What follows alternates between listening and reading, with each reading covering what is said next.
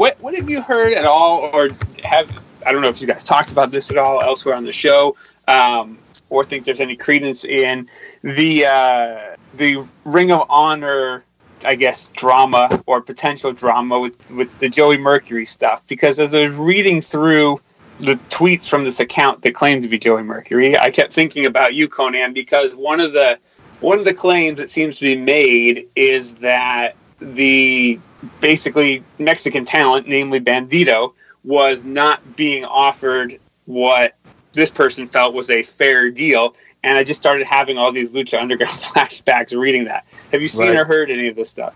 No, I haven't. Have you, D.I.? Nothing. No. I mean, I read the Joey Mercury tweet storm. Yeah, I read something. But I don't. But that I don't know. Yeah. Well. So basically, what's going on? Because, like I said, I don't know. Joey Mercury went off on ROH. He came at this guy.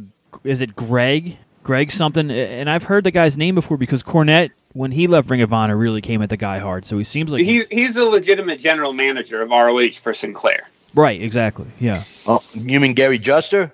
No. It's Greg Gilliand or something. Yeah, and my only experience was emailing him last year after. So for last year's Expo Lucha, we had announced Bandito, Jeff Cobb, Brody King before they all signed with Ring of Honor.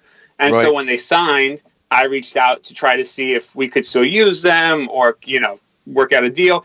And the guy didn't even respond to my multiple attempts to try to, communicate. So I will say that in, AAA trying to work with ROH in the past, they've always been humongous dicks. But go ahead, boom.